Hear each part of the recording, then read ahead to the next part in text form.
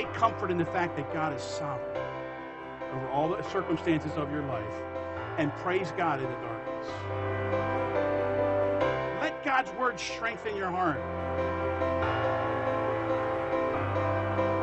There should be a passion in our heart to tell everybody how they can come to know Jesus Christ.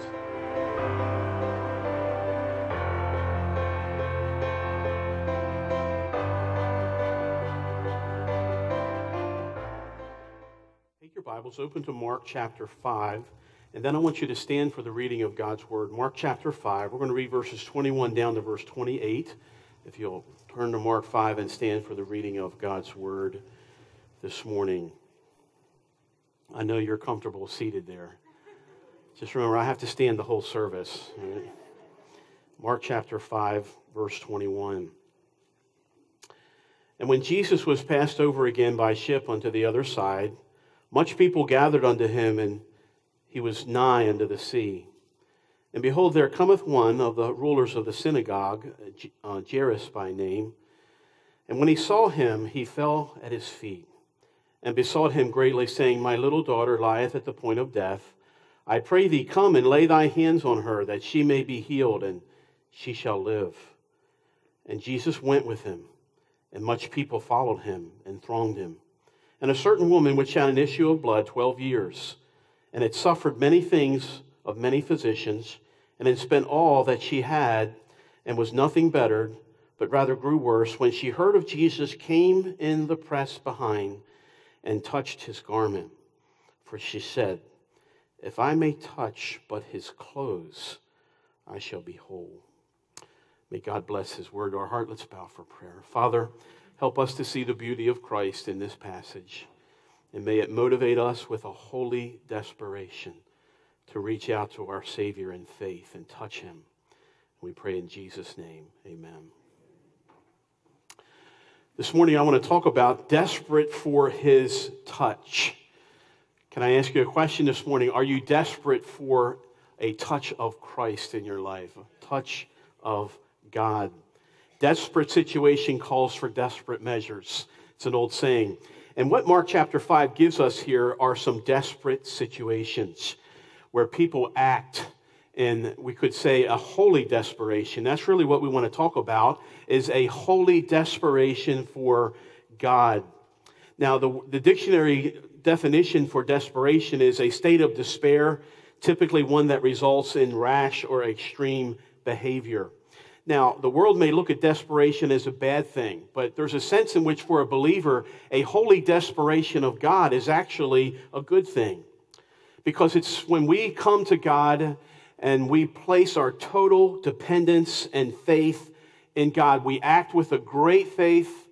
When we come to God with this holy desperation, it moves. I think that when we come to God in this type of desperation, it moves the hand of God. It moves the heart of God on our behalf.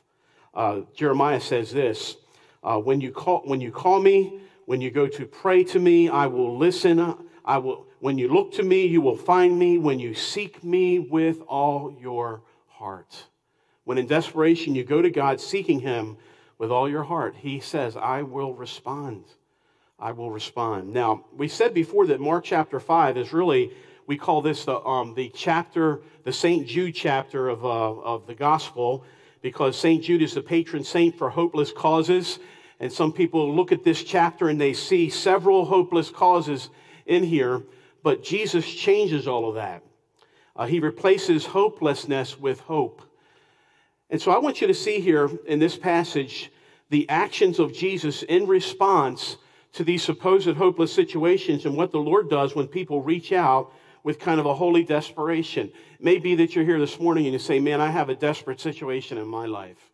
There's really nothing I can do from my end, humanly speaking. It's out of my hands. And what I need for the Lord to intervene. I need God to do something.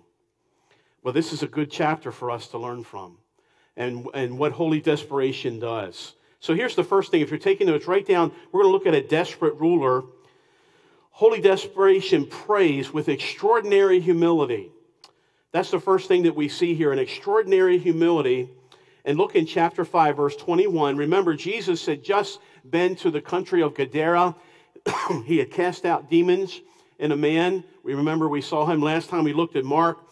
His name, we called him Legion because there were many demons in him, and Jesus cast out those demons. And the next time we see this man, he's sitting at the feet of Jesus in his right mind. But the people in that country said, Jesus, would you please leave? They were actually more afraid of Jesus than they were the demons. And they said, Jesus, leave. And so Jesus got into the boat, and he comes now to the other side of the Sea of Galilee. And I think he gets out of the boat somewhere close to Capernaum, which I think was the headquarters of Jesus' ministry at this time of his life in the area of Galilee. He stayed at the home of Peter. So they get out of the boat there by the Sea of Galilee, by Capernaum. And look what it says in verse 21. And when Jesus was passed over again by ship unto the other side, much people gathered unto him, and he was nigh unto the sea. And behold, there cometh one of the rulers of the synagogue, Jairus by name, and when he saw him, he fell at his feet. Now, as soon as Jesus gets out of the boat, there close to Capernaum, there are people there that are waiting, and one man runs out of the crowd. The Bible identifies him. I want you to see his responsibility because it says he's one of the rulers of the synagogue, and his name is Jairus. And when the Bible uses the word ruler, it's a big compound word, and the sum of it is that he's the highest ranking official in the synagogue there. Now, I've been to Capernaum, and there in Capernaum, there's the ruins of a big synagogue right there just off the Sea of Galilee. And archaeologists have dug there, and they found adjacent to that synagogue, they found a parsonage, a house, which many scholars identify as the home of Jairus, who was the chief ruler in the synagogue at that time, a very important position, a very high-ranking member of the religious establishment. Some scholars think that he was a Pharisee himself. And it's this man that comes to Jesus as soon as Jesus gets out of the boat. Now, you have to remember that at this time in Jesus' ministry, hostility is building against the Lord.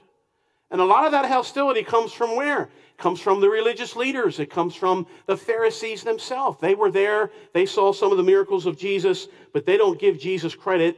They say that he does it in some other power, the power of Satan. So there's this hostility building. But yet here's one religious leader, one Pharisee, who when Jesus comes, what does the Bible says that he does in verse 22? And he fell at his feet. It says at the end of verse number 22. He falls at his feet. Now think about this. He's not just by himself. He's with a crowd of people. No doubt there are other Pharisees there. And here's Jairus, and he runs forward, and he falls down at the feet of Jesus. Now, what this tells me is that already in his own mind, he had made a conclusion about who Jesus is. We see his responsibility. We see his reverence here. Matthew uses the word for worship, to kiss towards. It's a word reserved for the worship of God. So who does this man Jairus think that Jesus is? In Jairus' mind, he's not just an ordinary man. He is who he claims himself to be. And he falls down before Jesus. You know, he reminds me in this of Nicodemus. Remember, Nicodemus came to Jesus by night. And what did he say? Rabbi, we know that you're a teacher come from God. No one can do what you do unless God be with him. And he was talking about all the miracles that he saw in Jesus. I think Jairus was there in Capernaum. He perhaps was there in the house when the man was lowered down through the roof and Jesus healed him. He may have been there to see Peter's mother-in-law healed. And I'm sure he saw many people healed there in Capernaum as Jesus would heal all of the sick. And when he saw all these things, he knew that this man Jesus was not just any ordinary man, that there was something different about him. And now he throws aside any pride that he might have, any religious pride, and in the midst of the crowd and perhaps many of his peers around, he falls down on his face before the Lord Jesus with great humility. What caused him to do that? Look at verse 23. And he besought him greatly, saying, My little daughter lieth at the point of death. I pray thee, come and lay thy hands on her, that she may be healed, and she shall live. He believed with all his heart that if Jesus would just come to his home, and lay his hands on his little daughter that she would live. That's what he believed about Jesus, that he was God and that he could help. And you know what holy desperation does? It throws aside all pride and it casts itself down before Jesus with great humility. I want to ask, have you ever done that? Where you've laid aside all pride, not thinking what anyone else, not caring what anyone else thinks, I should say, and you fall down before Jesus in holy desperation because you need him at this moment in your life. I remember that I was at the hospital, University of Maryland, a while back, several years ago. There was a young man that was in a very serious accident. It was very touch and go. And I was asked to go there, and I went to the shock trauma unit there at the University of Maryland and went up to the room where this young man was laying in a bed, and there were 10 doctors around that bed, and they were all trying to figure out what they could do to help this young man in this desperate situation. And the father of this young man was there, and the father, with tears in his eyes, said to all the doctors there, this is what we're going to do. He's literally, his words were this is how I roll. He said, we're going to call upon the name of the Lord to help. And he dropped down on his knees there, right there in the middle of shock trauma with all those doctors around, not caring. He didn't care one whit what anyone thought. His son was at the verge of death. And he needed something more than, thank God for doctors and hospitals, by the way. Thank God for what they do. But friend, every once in a while, we need something beyond that. The only thing that can really help in that situation is the touch of the Lord. And he threw himself down in great humility and begged the Lord in prayer with tears. Those doctors standing there didn't know what to think. They also didn't know what to think when the boy lived and he was healed and the Lord moved in. That's the kind of humility and desperation that moves the hand of God. And this is what we see here in this story. This man, this religious leader, falls down at the feet of Jesus saying, my daughter, she lies at the point of death. If you will just come and if you will just touch her, she will live. I believe that she will live. If I can just have your touch, Lord. You know, the Lord responds to that kind of humility.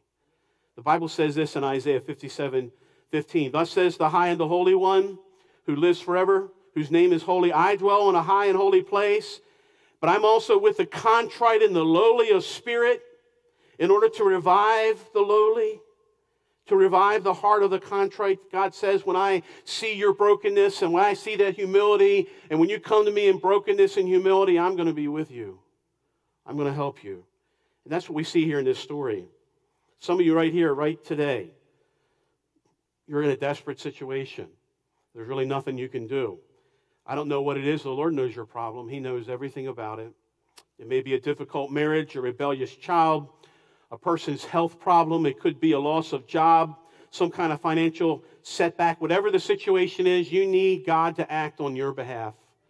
I would encourage you to learn from this example here that God responds to a humble, holy desperation when you come to him. Because look what happens as a result. Look in verse 24. And Jesus went with him. I love that. He stopped whatever he was doing, and he went immediately with him. You know, the Lord responds. This man secures the presence of Christ for his situation. You know what? You just need to take Jesus home with you today. He'll come with you. He'll help you in that situation. He responds to faith. The Lord is never too busy to come to you and help you out in that situation. And so we see then holy desperation prays with extraordinary humility. Again, have you done that? Have you fallen before the Lord? Have you come in humility and said, Lord, I need you. Nothing else can do. Not caring what others think, you just come to him. But here's the second part of this story. We see a diseased woman, not only a desperate ruler, but a diseased woman. And I want you to see another lesson. Holy desperation acts with extraordinary faith. Because look at verse 25. Now Jesus is leaving to go with this man. And the Bible says in verse 24, with him there were many people that followed. There's a crowd of people around Jesus. And you can kind of picture this in your mind. They're kind of thronging around him. And he's kind of making his way to the home of this man Jairus. And as he's on his way, the Bible says in verse 25, a certain woman which had an issue of blood 12 years and had suffered many things of many physicians and had spent all she had and was nothing bettered, but rather grew worse. When she had heard of Jesus, she came in the press behind him and touched his garment. Here's another desperate situation.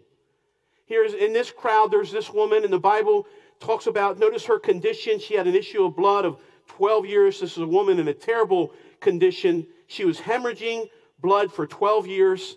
Physically, this was an incredibly, you can imagine how difficult problem this must have been for 12 years. She had had this issue of hemorrhaging blood.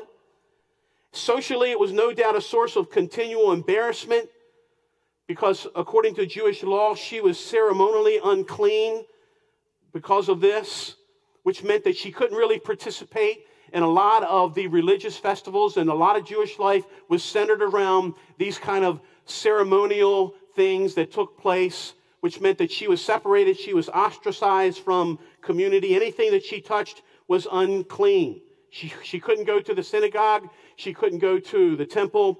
She was an outcast. If she touched her husband, he was unclean. If she touched her children, they were unclean. Whatever she touched was considered unclean. So you can imagine how difficult this was for her at this time in her life. She was literally cut off from society. And medically, she had done all that she could. The Bible tells us, as we just read, that in verse 26, she had suffered many things of many physicians.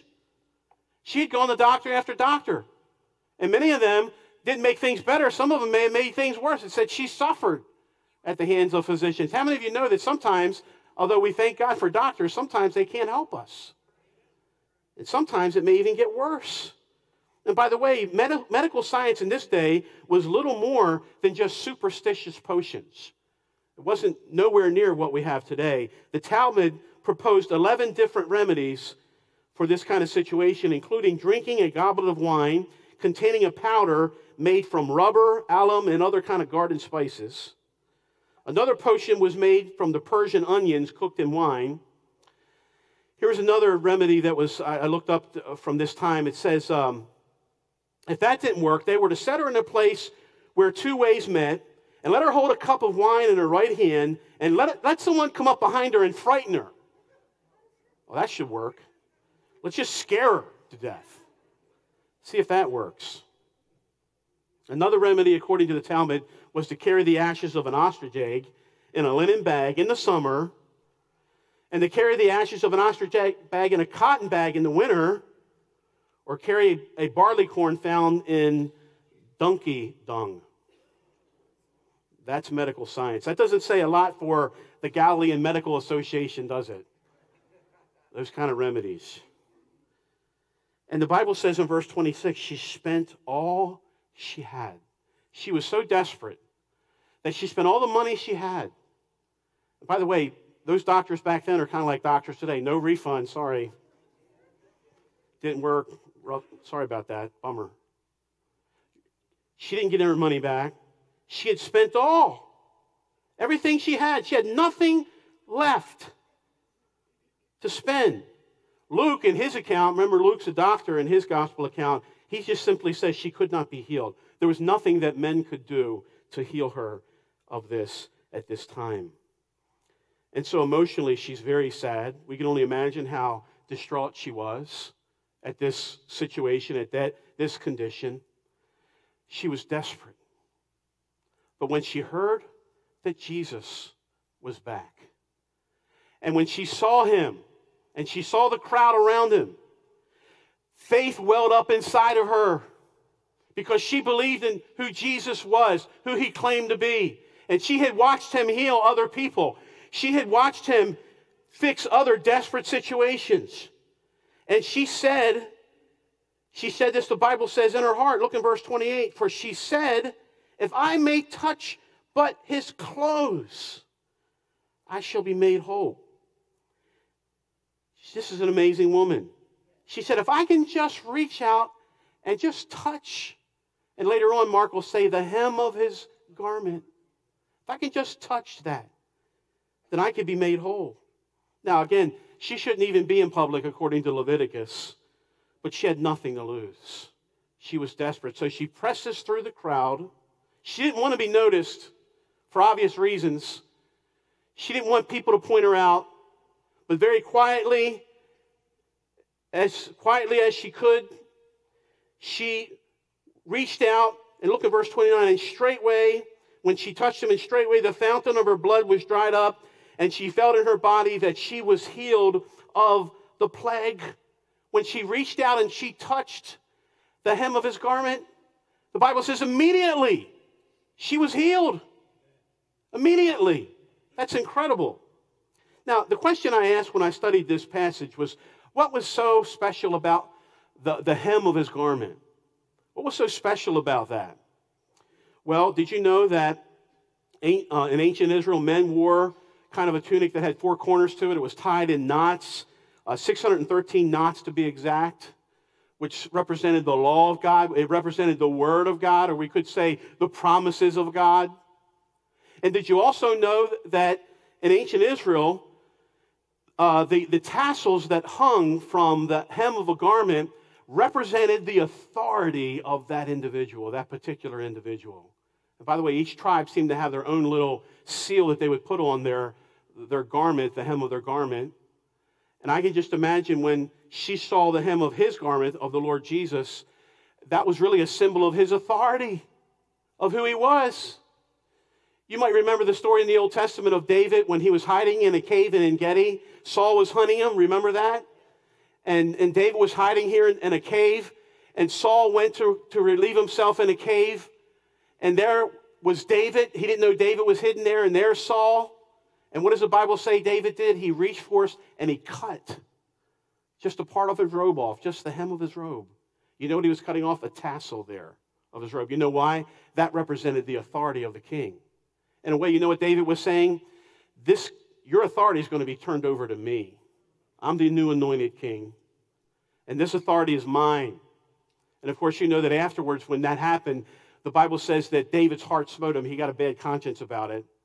And when Saul left the cave, David went and knelt behind him. But anyway, that little act that David did was symbolic of an authority that was going to be transferred over to me, because the hem of the garment, the tassel on the hem of the garment, stood for the authority of that individual. So when she saw Jesus and she saw the hem of his garment and she saw the tassel there, all that stood for was the promises of God's word and the authority that he had as who? The son of David, who was the Messiah, the Son of God.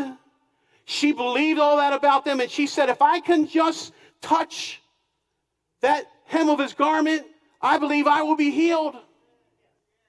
Her faith was not just in any superstition. This is not magical superstition here. This is her faith in who Jesus was. And this is faith in the promises of God's word. You know, the Bible, there's a prophecy in the Old Testament in Malachi that says that when the Son of God will come, he will come with healing in his wings. And the word for wings there is the fringe of a garment. Healing in his fringes, in the hem of his garment. And Luke was very specific in his gospel where it says she came behind him and touched the border of his garment. She reached forth and she touched it. And you know what? She was immediately cured. Notice her cure. It was immediate in verse 29. Look at verse 30. And Jesus, immediately knowing in himself that virtue had gone out of him, turned him about in the press and said, who touched my clothes? Who touched my clothes? And his disciples said unto him, thou seest the multitude thronging thee, and sayest thou, who touched me? This is the only time in the Gospels where I read where the disciples were a little bit irritated at Jesus here. They're saying, you're asking who touched you? Seriously? I mean, there's people bumping you and jostling you all around. There's this huge crowd here, and you're asking who touched you? But this wasn't a normal touch. This was the touch of faith. And look at verse number 32. And he looked around about to see her that had done this thing. Actually, back up to verse 30. I want you to see this. And Jesus, immediately knowing in himself that virtue had gone out of him, turned about the press and said, who touched my clothes? You know why Jesus knew someone touched him? Because he felt a transfer of power at that moment. He felt virtue leave him. Now, I don't think it left Jesus without power, because you can't shorten the power of Almighty God. He's omnipotent. He just felt a little bit of transfer of that power go to this woman who reached out in faith. And by the way, beloved, I believe that when we come to Christ in faith, in desperation, and we reach out in faith and believe, knowing that who He is, believing in the promises of His Word, and we get in touch with Him in prayer, I believe there's a transfer of power that takes place to the child of God. Do you need grace today? Do you need power today? Do you need strength today? Reach out in faith and touch Him. Holy desperation acts in extraordinary faith. This woman had an extraordinary faith, and she reached out and she touched Him, and power had gone out from Jesus to her. And verse 32, when He saw this woman, look at verse 33, the woman, fearing and trembling, knowing what was done in her, came and fell down before Him and told Him all the truth. And He said unto her, Daughter, thy faith has made thee whole. Go in peace and be whole of thy plague. She perhaps was a little afraid, thinking that, maybe because of her condition, when she was in the crowd, she was a bit apologetic, but Jesus commended her and said, great is your faith. Your faith has made you whole. And He calls her daughter. This is the only time that Jesus calls a woman daughter here in the New Testament. And I think that He's doing that to affirm that not only was she healed physically, but she became a child of God by faith. In fact, the word sozo is used here, which speaks about salvation. Not only did she get healed physically, but she was made whole, sozo, spiritually, and she became a child of God. And Jesus commends her because of her faith. And by the way, you know what? This woman goes from being infamous to famous. She becomes an example to many other believers who in desperation go to the Lord, because I want you to look at this real quick. Look at Mark chapter 6. And I want you to look down at verse number 53. Look at this real quickly with me. This is later on. This is in Gennesaret, a plain 3 miles by 1 mile, right up against the shore of the Lake of Galilee, right by Capernaum, not far from Capernaum. Look at verse 53. And when they had passed over, they came into the land of Gennesaret and drew to shore. Verse 54, and when they were come out of the ship straightway, they knew Him. Here's Jesus again, gets out of the boat. Verse 55, they know Him. We're glad you've joined us today for this broadcast of the Everliving Story, a media outreach of Grace Bible Baptist Church in Catonsville, Maryland. It's our sincere prayer that this broadcast has touched the spiritual needs of your heart. The Lord Jesus Christ has come into this world to change our lives, to bring us eternal life. And Grace is a local congregation where the Word of God is very clearly preached, as you've just seen. Our Sunday morning service starts at 11 a.m., so you still have time to join us. We're located just off exit 17 of the Baltimore Beltway at 1518 North Rolling Road, Catonsville, Maryland. Let me leave you with this thought. Remember, the Lord Jesus Christ has changed your life, and He wants you to live out every day of it for His ever-living story.